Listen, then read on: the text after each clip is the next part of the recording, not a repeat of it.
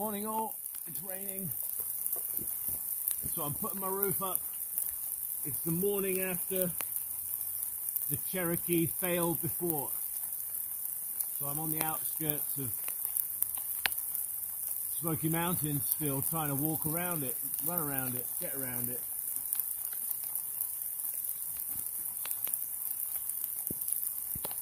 Now I'm not going anywhere because it's raining.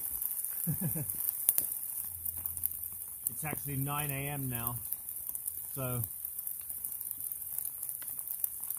no complaints really. I had a good sleep. Now I've had to jump out and do the roof. Could be worse. Could be a lot worse than that.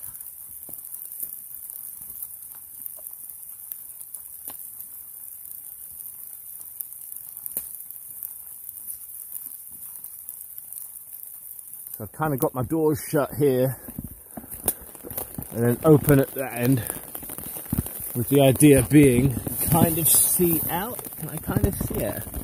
Got a bit of a view. And now looking for drips like that. Drip, drips. I should be able to catch some of that water. I think that corner is dripping most. This actually kind of saves me a trip to the river or the store, because I could buy like a gallon from the store, so I don't have to go back and forward to the river too often. The less trips like that, the less attention, the better. Last night I got stopped by the curfew officer, who came around and said, "Hey, are you hiking?" So I just said, "Yeah, I just got off the trail, can't go through Cherokee, can't get into Smokies." And he said, "Well, good luck, but just so you know, there's a curfew, so can't be out here any longer." So I was like, "Oh yeah, thanks." I just thanked him for letting me know, and then went and hid in the trees quick. So I'm sure that's how they would round up homeless people, is if they're still around in the night, they're like, "Hey, you're past curfew." So it's important that I hide right now. Nice trickle of water coming straight off that. Perfect.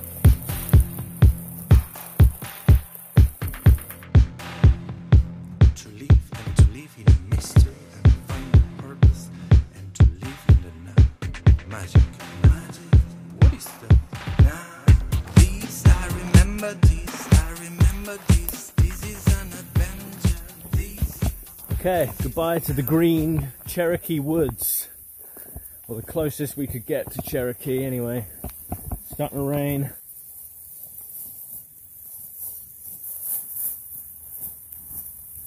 I wouldn't usually bother to go anywhere in this rain. I've got everything I need. I've got food. I would have water from the rain. I shouldn't be risking getting my stuff wet, but I have no phone signal. I want to upload the video to you guys, and also I need the phone signal so I can figure out what am I doing next, where am I going, how am I going to do it. This is how I knew this was a good spot. The mailbox is battered, the driveway is clearly just nothing, and I found that in about 5 minutes. I was like, yep, this is home. So I won't be going far in this rain, just far enough to get a phone signal and create a new camp similar to that one, hopefully with some water, or I can catch the rain. But it's not really been raining heavy enough to like really have as much water as I would like. I need water to drink, I need water for food. I use a lot of water, yo. Back to roads. Made all this effort to get to the trail. It was fun, but it didn't last long.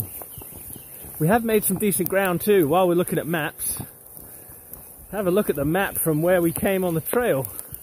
I was gonna call Hagen and say, hey, could you drive me? Could you pick me up? Could you help me get around the roadblock? And I realized Sushi's or DeLonga or whatever, the Walmart where we were at the beginning, where we met Hagen, it's miles away. It's not near here anymore. I keep feeling like, oh, I'm only just up the road from where I left. But I've gone a long way along those mountain peaks. Gone a long, long way.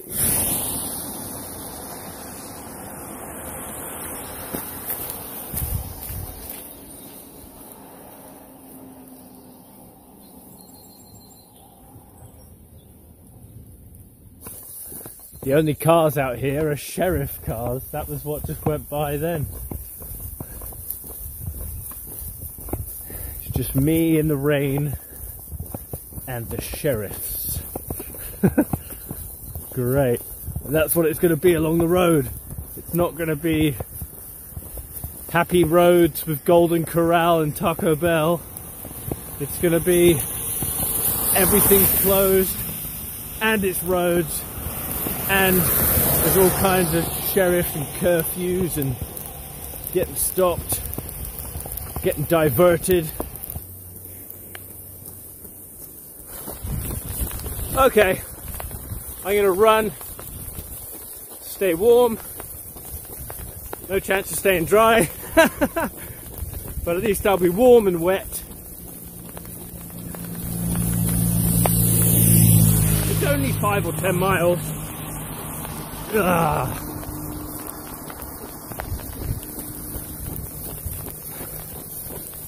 Then I'll just set up camp again. Wait for this to pass. Pretty though, pretty mountains. Look, look.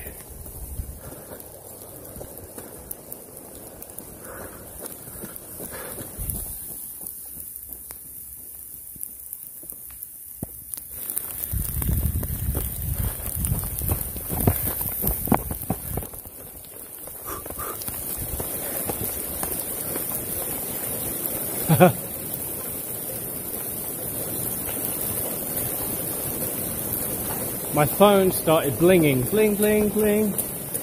So I think I'm back in the zone to get messages. And I can just hide out under here for now. Pretty good spot. Stay out of view of the road. Don't tell the sheriff. And then I can even put my hammock up between a couple of poles. If I have to, I can stay here. Nice view. I've done what I intended to do, which is go far enough for my phone to work.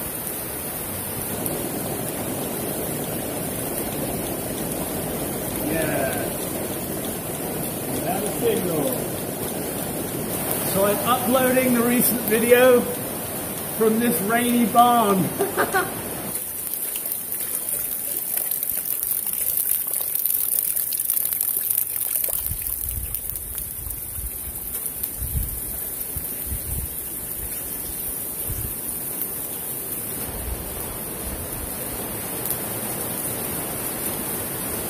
Time to kick up the hammock.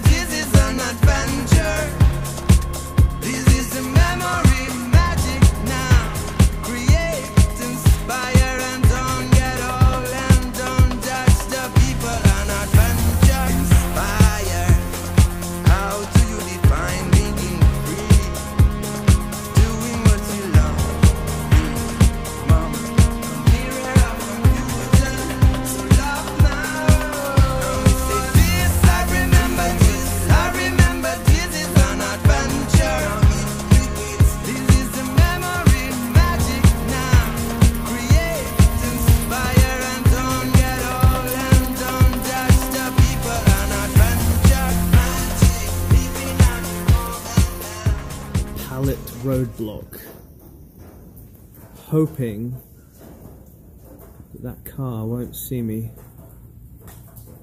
because I've hidden myself behind all this shit.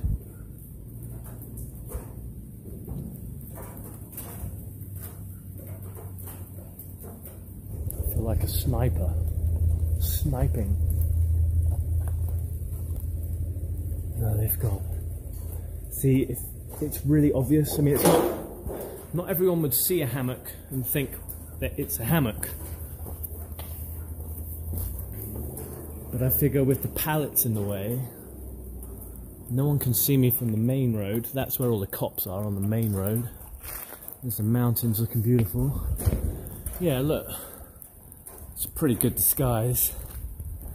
I can be pretty certain that no one can really see me. So I've got a pretty beautiful view of the mountain. I'm kicking back here, drying my feet. My feet got wet, soaked in the rain, so I'm drying them out. My shoes are wet. My socks are hanging up there. I made like a washing line. I'm quite enjoying this view. This is just amazing. Look at these mountains. It's so cool.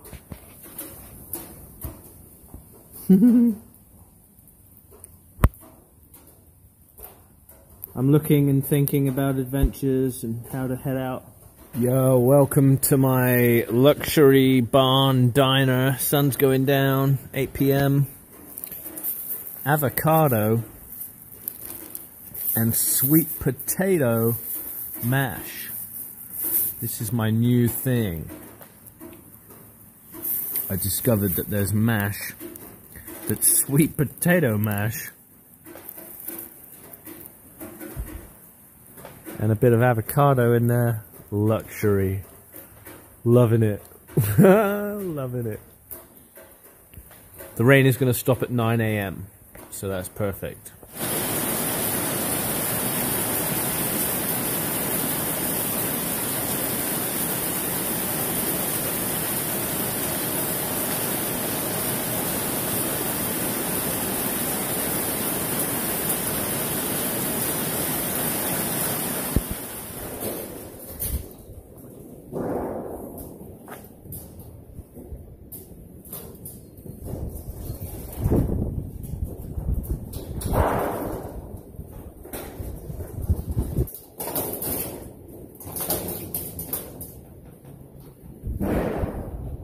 Dun dun dun dun dun dun.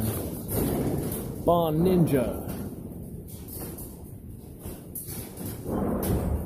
It's a wonder that I slept at all with all these banging, clanging, flapping.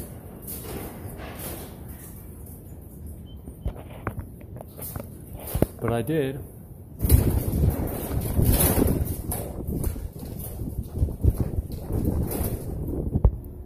Didn't see me.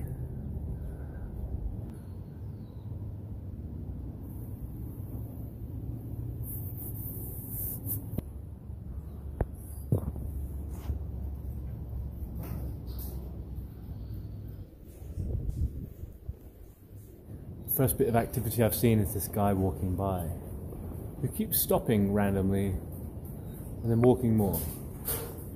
Maybe that's part of his thing. I don't think it's anything to do with me. Yeah, I slept really good. I was really happy, really comfortable. I can totally pack up and move now. The rain's gone. So I think I'll do that, but I should edit a video, so I might just edit. Chill out. Like the worst thing I've seen is this walking guy. And I don't think he sees me, I think he's just walking. The most risky encounter so far.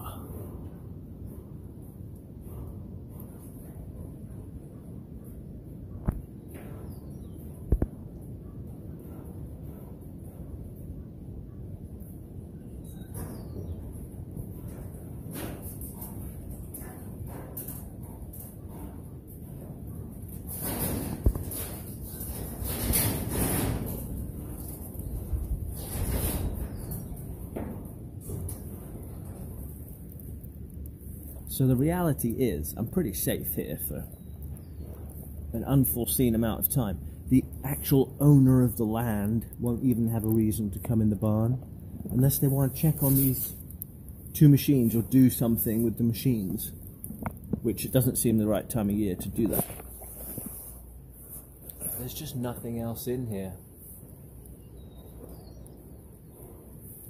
My socks aren't getting very dry. I think I have to wait for a sunny day and I'll just wear some different old smelly socks, but at least they're dry. I'd rather wear dry socks that might be used than wet socks that are clean.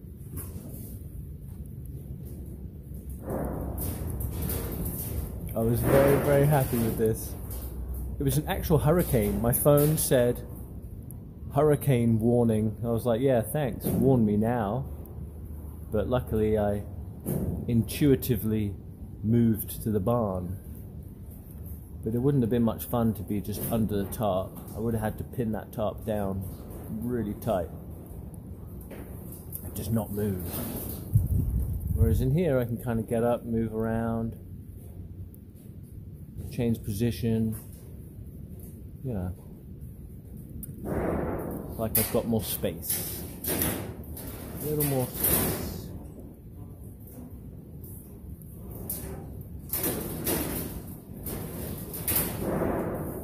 And the noises in the night didn't even bother me. I didn't wake up.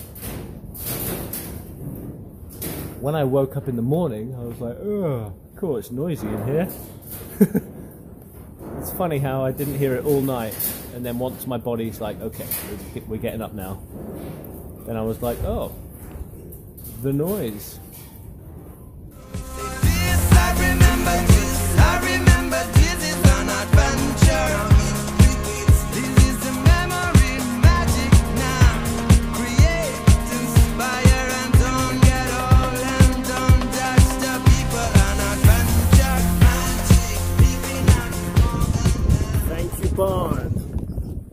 That was a lovely stay. That white Jeep arrived. Some people got out and went off walking.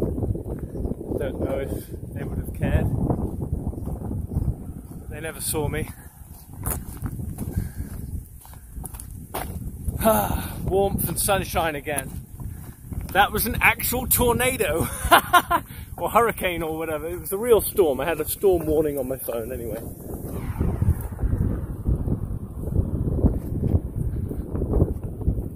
There are some massive dandelions and plantains here, look. Look at the size of that. It's a shame they're all right by the road, but I've been seeing tons of them all along here, like monster size dandelions and plantains. They would go lovely in some rice or some smoothie. Oh, I need to power my phone, that's another thing. I've run out of power again. Power bank is empty again. So I'm hunting for plugs as a top priority, as usual.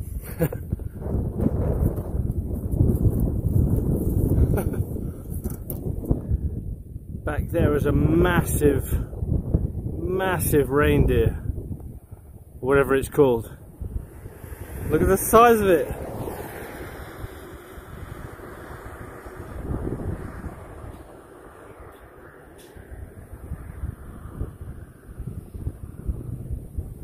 There's his buddy right there.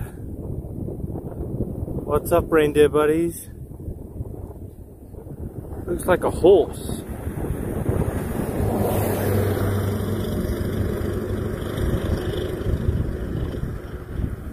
It's a reindeer the size of a horse. Oh yeah, the elk. Is it an elk? Is that what it is? Okay, well, that answers that question.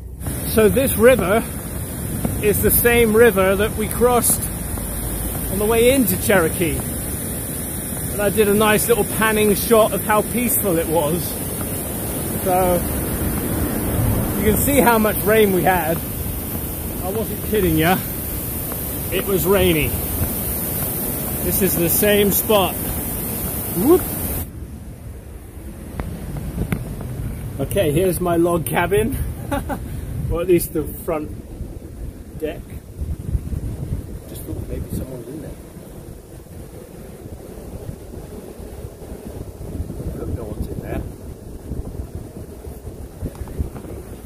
is the power. Let's find out if it works.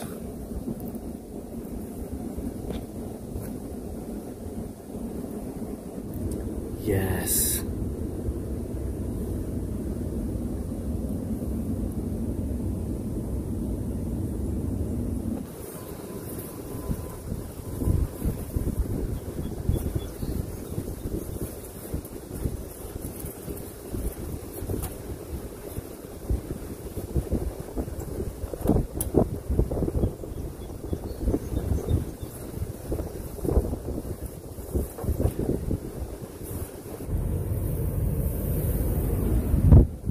Everything is on charge, including the blender. This view is lovely. The raging river. Kicking back in my rocking chair.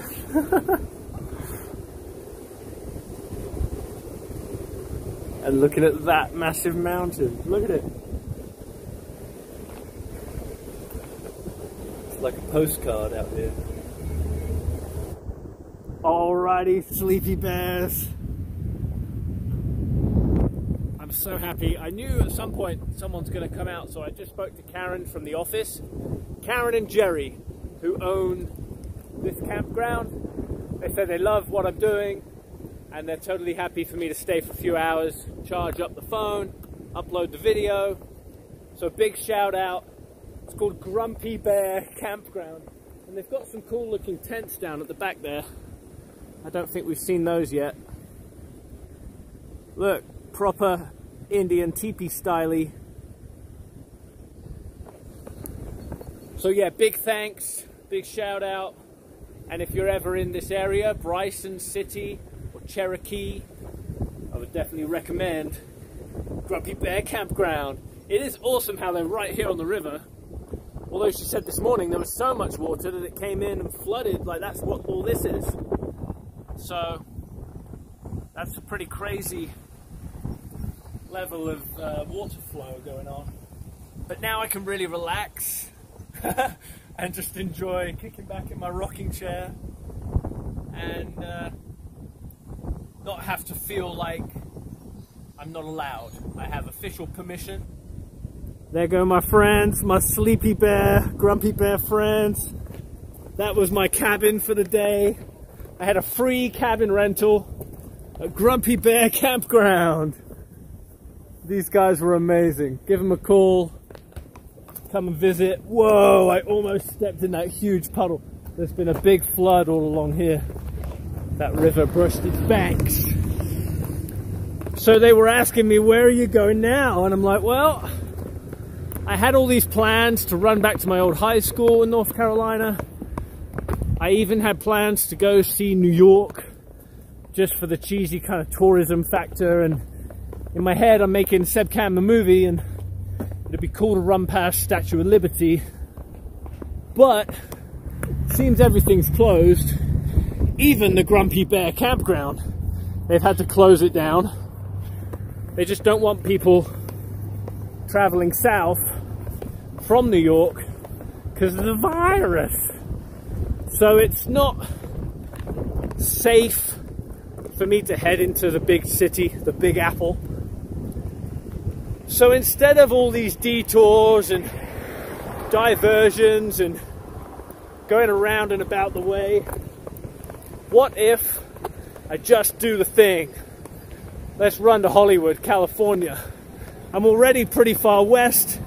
Let's stop messing around. Let's just make a diagonal cut and I'll show you the trail. I found a way to do it off-road. I don't want to be on the roads. So that's what we're doing. I'm having to backtrack a little way. We're going back over the same river. We're going back over some of the same roads and mountains. Back towards the trail. But we're ultimately heading to the ultimate goal. California! California! It feels good to just be heading for that goal and just no messing now. No messing around. No side quests. Let's just go.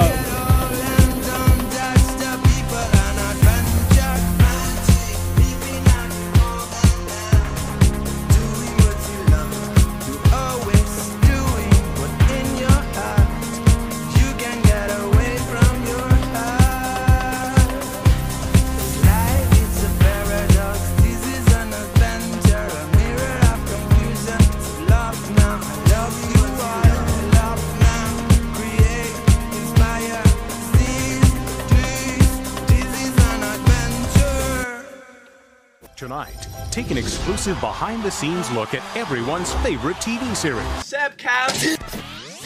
Yeah!